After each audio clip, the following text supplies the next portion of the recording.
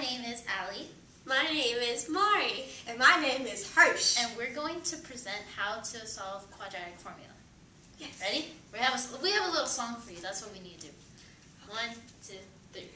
X equals negative e plus or minus square root b squared minus 4ac all over 2a. 1, 2, 3. X equals negative e plus or minus square root b squared minus 4ac all over 2a. Is that easy? Is that easy? Oh. Okay, Hirsch, you can stop now. Hirsch. Okay, no, Hirsch. Calm yourself. Okay. So now, I will present how to set up everything while you two ladies walk away. Okay, fine. Okay. So, first when we have the quadratic formula is obviously x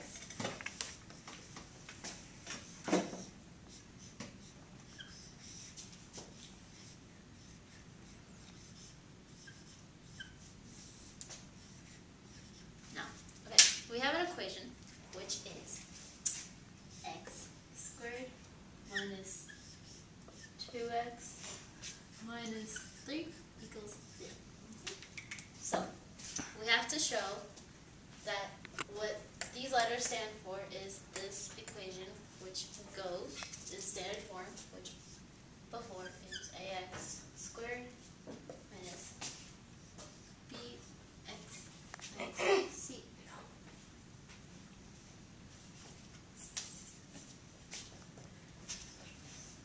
And we have to break it down to show a, b, and c. So here our equation shows a equals 1, b equals negative 2, and c equals negative 3. Okay. Now Mariana will put it in the formula for you. Here you go. Okay. So, I'll put it right here. Okay. So, you have these letters, which is A, B, C.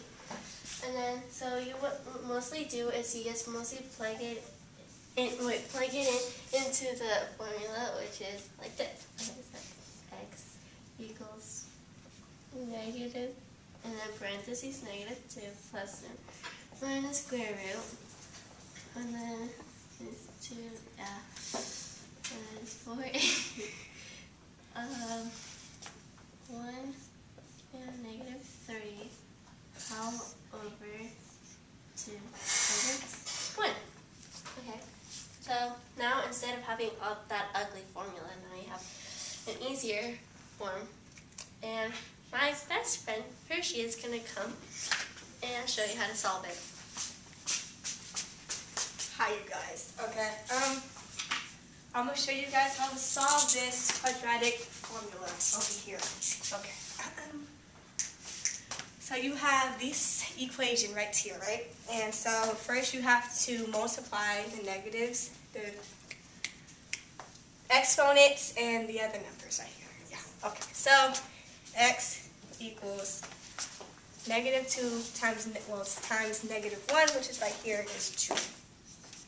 Plus minus square root. And then negative 2 square root is negative 2 times 2, which is 4.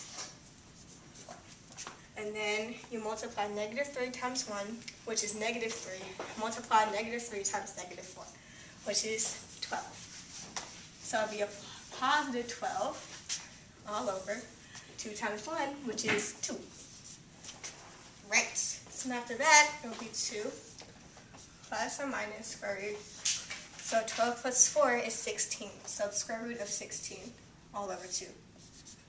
So the square root of 16 would be 2 plus or minus 4.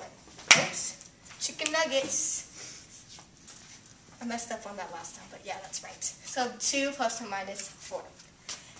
All over 2. So after that, you have to divide plus, we'll separate them. So it'll be 2 plus 4 over 2 and 2 minus 4 over 2.